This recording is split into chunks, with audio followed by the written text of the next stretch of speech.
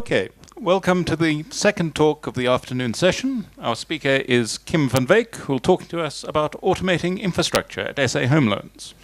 Take it away. Right, let's get the microphone working. How's that? Everyone hear me? Yes? No? Good? I'm trying to hear it echo back at me. There we go. My head's too big, really. Right. Sorry, head's still too big. Good afternoon, everyone. Thank you very much for coming. My name is Kim van Wyk, as Neil has pointed out. I'm a DevOps engineer with SA Home Loans. To get the corporate pitch out of the way, if it surprises you to hear that SA Home Loans has DevOps engineers, you might be surprised to learn we have an 80-strong IT department. We develop most of our software in-house. It's mainly C#, which I wasn't going to bring up at a Python conference, but we do Python and Node and various other bits as well. We deploy everything ourselves. If a lifestyle change appeals and you'd like to live by the ocean, give us a shout. We've got a nice big office, massive glass walls looking onto the ocean. Many people go surfing before they come to work, etc., etc. Right, I've done the corporate plug. I've satisfied the plane ticket they paid for me to come here. Let's talk the main stuff. What I'm going to talk about is what we did at SA Home Loans to take the existing prod infrastructure and the rather error-prone methods we had of getting that replicated so our teams could work on it, and what we did to automate that. I just want to point out up front, I'm in no way suggesting this is the only way to do it. I'm not suggesting this is the best way to do it. This is just what worked for us. Furthermore, one of the main takeaways I'd like to get is that there is a certain fear for this kind of thing, that it's really hard to do, or you need super skilled people, or massive teams, or years of time. None of that is true. You can do it relatively simply, and I don't want to tell my bosses it was relatively simple, but I'll tell the room it's not as complicated as you might think.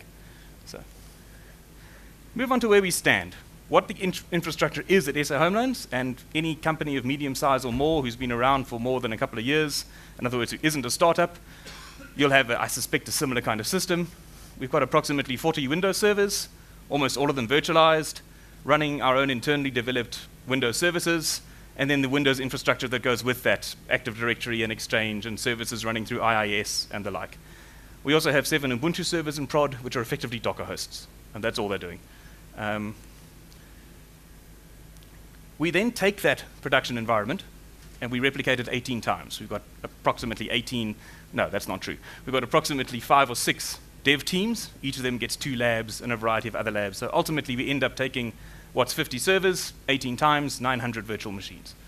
Managing that manually was getting quite old. So as I point out, 5 agile development teams. We've got a frontline support, our DBAs, our platforms, our DevOps. Everyone gets their own sandbox. There's also some additional infrastructure to make that work. Everything is netted so that Team A, Team B, and Team C can get to their machines by going to Team A server1.shl.com and Team B server2.shl.com, etc. DNS entries to make that work. And then, sorry, DNS entries is how they do that. The point of the natting is that every lab thinks it's prod. So we have a regrettable system, which again is probably not new. A lot of our stuff is hard-coded to look for server A1.2.3.4 instead of a particular name. So in your lab, 1.2.3.4 has to go to the right one in the lab and not prod, or things get broken, and that's not pretty. So there's a various amount of netting and so forth that goes on in there as well. And for the same reason, all our labs have internal host names. So if I go to server 1 in the lab, it goes to the right machine. And then when I deploy that code to prod, it still goes to server 1. And we don't need config changes that break between labs and prod. Problems with our labs? We built them manually. As in literally somebody sat down and typed all the commands into a terminal, or otherwise right-clicked in VMware or whatever tool they were using at the time to make it happen.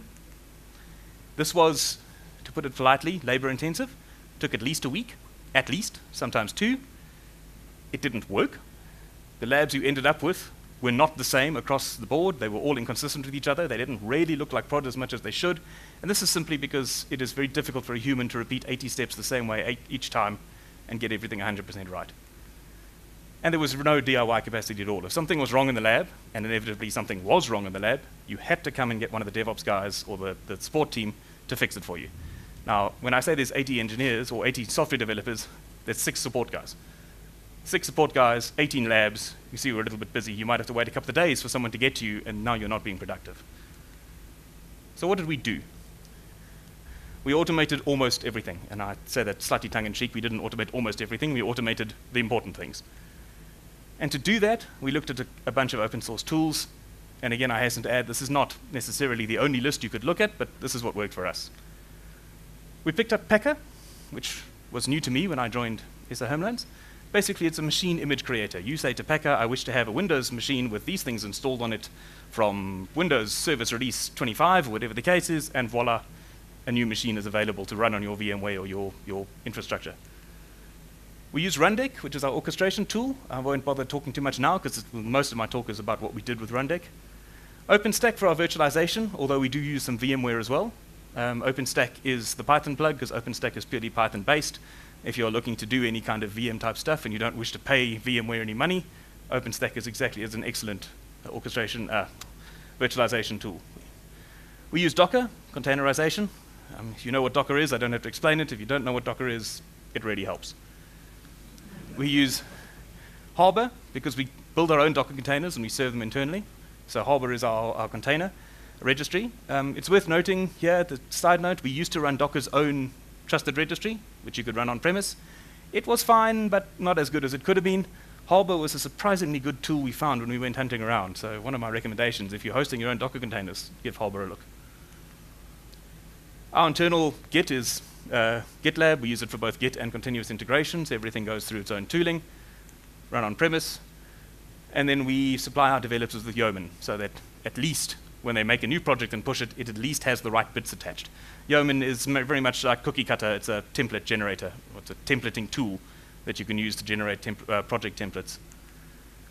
Secrets are managed with Vault. I say that somewhat tongue-in-cheek, like every organization around. There's obviously a certain set of less than secure passwords that are still being used in various places. This is, I see some various sage nods thinking, yes, you do that as well. Everyone does. But technically, the real important stuff is in Vault. And we use etcd as a key value store. And I only list these things as a set of tools that may or may not be obvious to everyone, that you might not know about, that might be useful. Sorry, I skipped one. We use Nginx. Again, it's a web server, if you don't know what Nginx is. That said, we are still running a large portion of our stuff on VMware, which obviously is not open source. But what did we do? We took Packer templates, basically. Almost all the servers in prod and our labs are now derived from Packer templates. I say almost all, again, like every organization of a certain size and age. Somewhere in the corner of your system, there's a 2003 Windows box running a tool that somebody made 15 years ago, hasn't been updated, the vendor's gone out of business, you can't replace it, you can't do anything, but now you need that. So we have to replicate the crusty ones, but thankfully our crusty server to new server ratio is quite low. So we've got a couple of crusty ones we have to carefully shepherd, and the rest of it can come from new machines.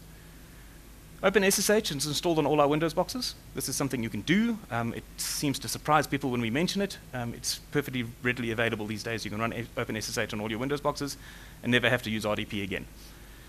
We install monitoring and logging tools and everything into Logstash. So basically, we're log shipping all the logs from our own services. We collect all the metrics from our Dockers and our hosts, and the Windows events get logged as well. I hasten to add, it's worth noting, we don't log for long. If you take 40 Windows servers and log all their events, you will fill any hard drive you could choose to buy in a couple of days. So we clean up after 3 days, but at least if something goes wrong before 3 days are up, we can find the problem. And we add a common public SSH key, which is hardly rocket science, so we don't have to keep remembering all those passwords.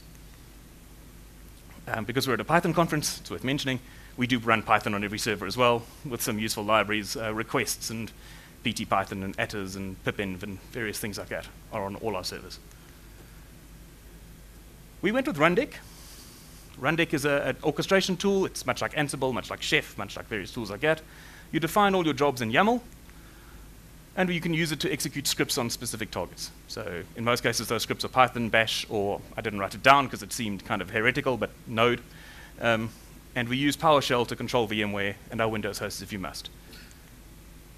It allows comprehensive scheduling. You can schedule jobs to run any time, any number of 6 times a day, once a day at midnight kind of thing.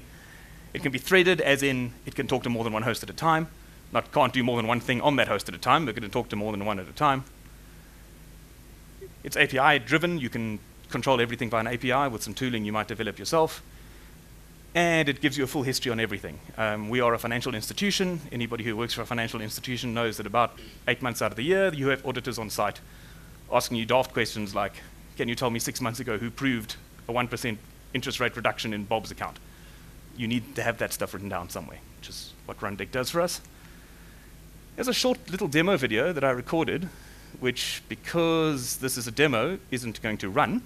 That little cursor should have moved by now. So swiftly moving along and pretending that wasn't there. Why did we use Rundeck? As you can see, it's a GUI tool. One of the points I want to get across today is we could have used Puppet, Ansible, Chef, insert favorite tool here. We used something we found.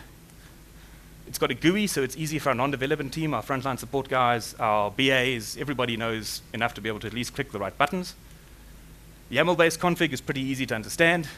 I'm a JSON fan, but so be it. YAML it is. And here's my important point. It does the job well enough so we can move on to the next problem. Ultimately, if you work for a company, and most of us do, you could spend forever trying to find the right tool and obsessing and trying the next one and say, well, this is not quite right, so we'll try this one instead. We found one that worked well enough, we stuck with it. How we use it? We have an internal Python and Node.js set of tooling, which builds our Rundeck YAML config from an even simpler YAML config. So we can give to our less technically capable people a pretty simple YAML config that pretty much is, what is the thing called, what script does it run, what host does it run on, when does it run, that kind of thing. We upload new jobs to our Git repo, our GitLab. We don't interact with Rundeck directly, specifically. So your developers can add or remove jobs as they need to without needing to know how the rest of the system works at all. They just check jobs into Git and voila, magically they appear. And Git branching means our teams can do their own thing without affecting anyone else. We don't let you check in jobs, and I hope this isn't a surprise, to the stuff that affects prod without it going through some kind of configuration checking. But in your own team, in your own Rundeck, in your own lab, you can do whatever you like.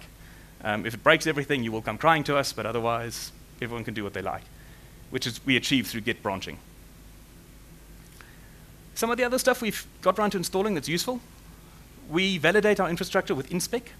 I mention a set of tools like this in this talk because there are things that aren't necessarily obvious that people don't necessarily know about, but they are worth looking at and using. Inspec is a very funky tool. It is written in Ruby, which means you need to wrap your head a little bit around it if you wanted to do more than the simple stuff. But inspec's job is basically to check that what your system says it did has been done. It validates the infrastructure it exists. So if I installed 6 Windows servers and they're all running SSH with a common key, I would have an inspect test that literally goes and says, yes, I spoke to all your servers, they all said yes. If they're all supposed to have a 20 gigabyte D drive, you can have an inspect test for that kind of thing. We also deploy a series of monitoring tools, and again, this is useful for our automated infrastructure. We have Prometheus pulling in metrics from everywhere. Everything is measured. We use the ELK stack, which I may or may not be familiar. It's Elasticsearch. It's it is Elasticsearch. Elasticsearch, Logstash, and Kibana for pretty much gathering your data, finding the logs in the stuff you're interested in, and looking at it in a useful way. And we add Grafana to that as well, because pretty pictures are nice for seeing what's going on in your system. These are all open source tools. We deployed them all off the shelf or customize them as we wish. Don't have to pay anything for any of them. You can find out a heck of a lot about your systems just by deploying a series of these tools. And as I mentioned a couple of slides earlier, tools like FileBeat and the like that'll actually tell you stuff about the computers you're running on. You can figure out a heck of a lot about your system just with a set of tools like that. Everything that isn't homemade. Our homemade C# system tool that the business runs on is a series of Windows services. Okay. Be that as it may, that was the decision that was made 10 years ago. We're getting towards changing it, but the new stuff we deploy everything as Docker. All our internally developed tooling goes into Docker, and we control Docker via Portainer, which is another useful tool that you might. Portainer is a GUI for controlling Docker. So, whereas if somebody comes to me and says the service, your Prometheus in my lab doesn't work, I would SSH to their machine because I like cold, glowing black screens and white text and typing at them. If I don't have to use the mouse at all, I'm quite happy. I'd SSH to the machine and go and check Docker PS, etc. But Portainer is a GUI-fied way of doing that. It runs in a browser. It's quite a useful tool. In terms of container deployment and development, also a useful thing that we've done, which is maybe worth considering. Everything we use that runs in Docker, Our third-party tools, Prometheus and Logstash and everything I've just mentioned, Rundeck and so forth, and stuff we developed ourselves, everything goes into our own DTR. We don't pull it from the web at all. Well, we do once, that's how we get it, but we serve it after that in our own internal one. Again, we let teams upload whatever they like to their own areas. So team A can upload containers to, images to their own repo. Team B can upload images to their own repo, et cetera, et cetera. We don't let it go to prod unless a ticket says we should and we've tested it and approved it. And again, I hope that's not a giant surprise. I hope everyone at least does that. Although, I'll confess, I have occasionally deployed things to prod accidentally that weren't ticketed, but fair enough. The boss isn't here. We also use CI tooling. It's a useful thing to have. GitLab or, I've gone blank on any others, Jenkins or insert CI tool here. Very useful way to make sure that the Docker containers that you started to have insisted people use for your services all at least work. As in they've all got a suitable label and the right network and the right, etc. And then, as I mentioned, Yeoman, we provide a Yeoman template so that if you want to start a new project that works with the rest of our system, you simply literally start with the template. It tells you, are you doing Docker or Node or Python or whatever you are. Docker file's made for you, GitLab ignore is made for you, GitLab CI file is made so that it'll build itself when you check things in. That kind of stuff is all very helpful. The reason I mention all this stuff is just that what it allows us to do as the DevOps team is make sure that the other guys, the guys writing the C#, the guys who actually help SA Home Loans make a living, don't have to worry about any of this. If they have a new tool to write, if they have a new something to do, their simply infrastructure is there, they sit down and they know that in their lab, Prometheus will be there, it'll give them the logs that they want. If they want a new tool, they can write one, they can upload one, they don't have to worry about any of the infrastructure, they don't have to understand how our system fits together, they just have to work on the bit that they have to worry about. I would like it if they understood how the system fits together, but. Quick talk on what we've done with existing scripts. Docker containers are also useful to take that series of scripts you've got lying around that have been collecting dust for 15 years that do various things. And the beauty behind Docker is you put all your existing scripts that do a variety of things in a Docker, you can make them all work exactly the same way. So the black box of Docker may be a mystery to your frontline support guy. It doesn't matter. He doesn't have to know Python, he doesn't have to know Ruby, he doesn't have to know whatever it was written in. You give him a container that works in the same way, it takes argument 1, 2, and 3, and it does the magic. He doesn't care what it's doing. It's a very useful, powerful tool. And again, because we do it in Rundeck, we deploy that kind of thing in Rundeck as well, so we get a level of auditing that otherwise somebody was writing down in a spreadsheet. On Monday, I rebooted server A. That kind of thing is all recorded instead. And some of the reasons this is useful, some of the advantages this offers us. Rundeck, Portainer, the monitoring tools I've mentioned, all the services we deploy around it, they solve about 80% of the problems anybody has in their lab. Before, in our kind of manual-driven days, any given week, one team probably had a problem with their lab, so the DevOps team was spending at least a day a week fixing Team A's lab, then next week it's going to be Team B and Team C the week after that. We get far less of that kind of thing because people can figure out what's going wrong. If the lab is completely buggered up, they just redeploy their Docker containers. New services, new everything, wipe it away, start again. It's a very useful thing to consider doing. We didn't realize, to be honest, quite how much reduction we would get on our support requirements by going down a bit of automation. We did this in 6 months with a 3-member team of senior developers. That team of senior developers included me, so clearly not super geniuses. Well, I mean, there were 2 super geniuses and me. But there were guys, it takes some competence, people who need to know what they're doing.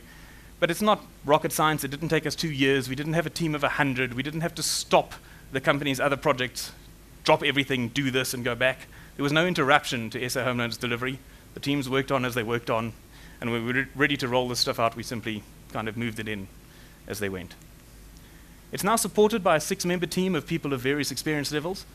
And by that I mean the same 3 of us who made the system, plus 3 more very junior guys. To let them do it, we gave them some Python training and some Node training in-house for about 2 weeks. Every now and then, one of us has to go and sit at a junior chap's desk and say, look, this thing you don't understand, let me spend an hour with you and help you understand it. But again, we haven't spent a year training people to do this. We've had to take the people we already had, upskill them a little bit, and the supporters, their abilities are more than good enough. I just added this line in here. I actually didn't have this line until about 10 minutes into the previous speaker's talk. There are tools like Terraform. tools like that. And Terraform is infrastructure as code, is its whole job. You give it a whole heap of YAML or otherwise, and you say, make me 15 servers, and they should look like this, and they should do that, and so forth, which sounds suspiciously like what I've just described across a variety of tools. We probably will look Terraform at some point. I only mentioned it to include it to mention, yes, we do know it exists. We haven't got there yet. But that does tie into one of my points is that A, there's lots of ways to do it. B, get it good enough and get it rolled out rather than fight forever to figure out which tool is the absolute 100% best way to do it.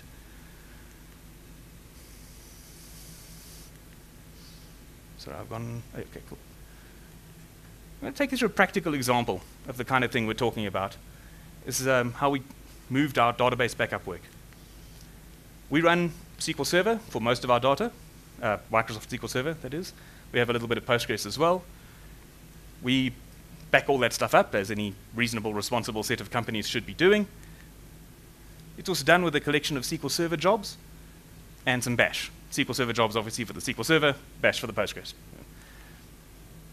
We've moved all that now to Python-based Docker containers, which basically means we give the DBA team a run deck of their own. They can go schedule their backups whenever they want them. We can use the same host to talk to all our databases, where previously we had to have a special Windows machine that spoke to the databases so that it could see the prod databases on the network, and we had to have a special Linux machine that spoke to Postgres, and it could see those machines on the network. We just have one host now, because it's a Docker container. It'll run anyway. I say it'll run anyway. We don't run Docker on Windows if we can avoid it. Simply because, as a side note, Docker on Windows is Docker on a Linux VM on Windows. They're just hiding the Linux VM from you. So start with the Linux box, and you don't need the VM part, is the reason. And it gives you a consistent interface across all your database types, all your schemas, all your everything. Your Docker containers all look the same. Your images are all run in exactly the same way, which means different operations are all handled in the same way. Backup to local storage, which you do on SQL Server every night. There's a container that takes arguments, host, location, runs. Copy those backup files to other hosts. There's a container that takes host, location, run. Restoring backup files. There's a container that takes host, location, run, etc. And standardized log shipping, again, you get where I'm going with this. Everything runs the same way. Our DBA team is not big. They don't have all day to sit around fiddling with the scripts and so forth. If there's a problem, they've now got a pretty simple container. They go to their run deck, they find the job that says, make this thing work, and they click the button, and voila. We bake some common behavior into all those database images, which is all Docker containers we build ourselves. We use Vault to store the database access rights, so the password isn't right in the Python file. PyWinRM, and again, I'm listing a series of tools which are useful to know about and may not be that obvious. PyWinRM, if you have to work with Windows boxes, is a fantastic piece of kit. PyWinRM is basically automated RDP. So you say to PyWinRM, I wish you to copy a file from this drive to that drive. So whereas you would have to sit down and log into the machine on RDP, and you'd open the Windows Explorer or the command line, depending how super advanced you are, and you'd type CP this thing to that thing, PyWinRM will do that remotely for you. Here's a Windows box, here are the credentials to how to get to it, RDP to it, and move this file around for us, please. PyMSSQL, as the name suggests, SQL on SQL Server. It's how we talk to our SQL Server boxes. And etcd, I mentioned before, is a key value store. etcd is a phenomenally powerful tool. You can run it with massive distributed clusters, and you can do all sorts of amazing things and keep data left, right, and center, and in synced and unsharded. We don't do any of that.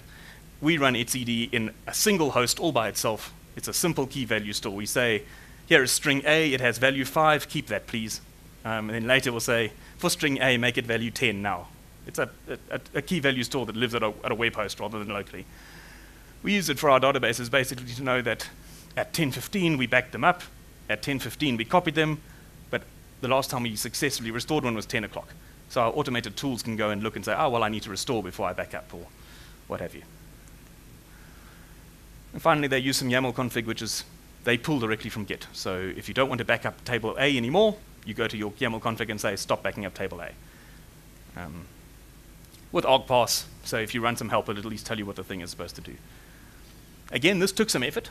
One of our DBAs spent a fair amount of time writing Python containers to do this, but he can give to the rest of his colleagues and the rest of our developers a series of containers that if you need some data in your lab to keep working on the job, that there's a problem you should have fixed yesterday, but you've been waiting for the DBA to help you for 2 days, now there's a container to do it for you. If I say to our junior DBA, maybe he's been around 2 months, I want you to restore some database you know nothing about and you've never seen it before, there's a level of confidence that he can at least begin to do it by finding the right job and understanding what that job does, rather than having to spend days trying to understand what the table does. And finally, moving on to the last bit, some lessons and some considerations, things we learned from doing this. Avoid manual fixes, if at all possible. And what I mean by this is, you've deployed all this lovely automatic stuff, you've got some wonderful buttons that do wonderful things, prod goes down. The service that is kind of accepting money from your customer has stopped working. The temptation, and it's a strong one, is to immediately go to prod, get to the right box, either RDP or SSH, or physically sit in front of it, whatever it may be, fix it there and then. If at all possible, try and avoid that temptation. If it's a problem that can be fixed with something you've already written a script for and is already in Rundeck, sure, go and run that. Otherwise, you're better off sitting down, writing that script now, getting into Rundeck and running it. It's a little bit slower, but the payoff is when that happens next week, you can fix it in a minute. It might take you an hour this time. You can obviously fix it much faster next time. Obviously, that does take into account various management decisions. If nobody is paying you for a day, they may not be willing for you to explain, but it's so much better if I do it this way. But if you can, I'd strongly recommend doing it. It's worth asking your individual developers when you sit around to figure out, how do I automate the manual process that we used to do for you? Asking them about stuff they do that you don't know about. We took our prod environment and we looked at the various servers and we said, okay, well obviously these are the jobs that we run to make this environment. We'll replicate that, we'll automate that. We'll hand it over to all our teams and say, all your prayers are answered, this will do everything you need in your lab. And about half the teams didn't ever tell us anything, but we didn't realize they were doing a whole bunch of other things to make their lab suitable to their need. Different teams work on different things, and they didn't even realize that we didn't know. They got so used to doing these things manually, they just did them without ever mentioning it. So it's worth walking around the office and saying, by the way, is there anything you can't do with this tool we've given you? And if the answer is yes, well then, make it so the tool can. Descriptive naming of your automated jobs cuts down on your support requirements. This sounds obvious. Maybe it should be obvious. Maybe it is obvious. But there's lots of crud that builds up over the years in organizations I've worked in, and I assume it's not uncommon, that script1.bat fixes that problem where the server's fallen over and it needs to be restarted over lunch. Now, we all know script1.bat is the right thing to run. It doesn't tell you anything when you say to the new guy, the server's fallen over after lunch, what can you do about it? He said, well, I know what I'll do. I'll find script1.bat. Of course he doesn't. He's never heard of it. If you've got a tool that says, restart the server after it has fallen over after lunch, which, okay, our naming isn't that ridiculous, but that's the idea, you should be able to find it, and it's much easier to figure out what's going on if stuff has good names. This is not unique to DevOps. This has been true of software development, lifetime over, but it's a useful lesson to keep in mind. It is easy to underestimate the number of stuff that we do as companies that nobody has written down anyway. Similar to the point I was making about manual stuff earlier, it's quite easy to think, well, okay, we've taken all the documented steps that Joe used to follow to make their environment. This must be right. Only to realize that because Joe's done it for 10 years, he knows that about 6 steps down, he needs to right-click the box and say, update the from obligator. That's not written anyway. It's easy to underestimate how much of that stuff is in people's heads in your organization. Hopefully you catch it while those people are in your organization. What normally happens is 6 months later, somebody says, how do we update the from obligator? And so, well, Joe used to know, but Joe's not here. So it's easy. It's worth figuring that out before the time comes. Consistent look and feel of your related tasks. The example I was giving, the DB stuff or otherwise, this is helpful. It's much easier to get going on a system if you can sit down and say, well, this tool works like this. All the tools take exactly the same set of arguments. They look the same way. They produce the same output. It just makes it much easier to work with your system. And finally, this is a fairly important one. If at all possible, and you've gone down an automation road and you've chosen Rundeck or Ansible or Chef or whatever you're using, allow your jobs to be rerun, if at all possible, without breaking anything. Obviously, this isn't always possible. If the job literally deleted a server, well then, you can run it again, but the server's already gone. But things like prepping boxes and Windows sys prepping and stuff that is destructive if done a second time, it's worth putting in guarding mechanisms so you don't accidentally break something by running the same job again, because humans will do that. I have done it many times. I have the memory, effectively, of an amnesiac goldfish. I will come to work in the morning and think, oh, I was supposed to do that yesterday. Forgot I did that yesterday anyhow. Click those buttons, and if I wasn't careful, break a whole bunch of stuff that I needn't have broken. So this is it's easy to overlook. It's easy to write the job to just do what the job does. It's incredibly helpful if the job not only does the right thing, but doesn't do the wrong thing as well. And that is all I've got. So I think I've just made it in time, if I'm not mistaken. So take some questions if anyone has any. Any questions?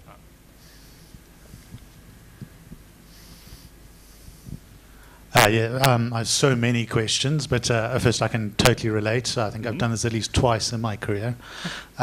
First thing, the idea of making things consistent so that they look the same. There's actually a word for that. It's the principle of least surprise. That's the one. Yeah, I had that written down at some point and then forgot. It's in my notes for the talk, but not actually in the talk. Yeah. It's very useful. When you're working with something, it works the way you expect it to. No surprises. It gets things done faster.